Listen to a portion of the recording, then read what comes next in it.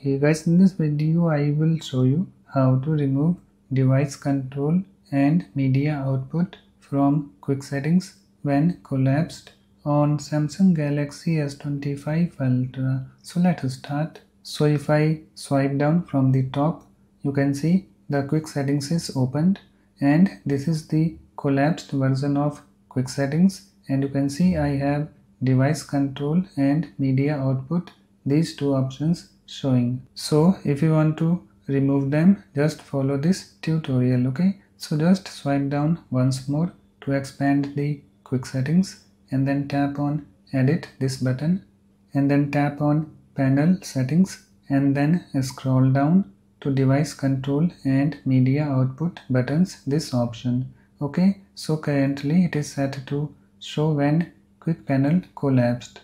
Okay, so just tap on it, and then you have to select don't show. Okay, so to select it, just tap on it. Let me tap on it. You can see it's now selected. After that, just go back and then tap on done, this button.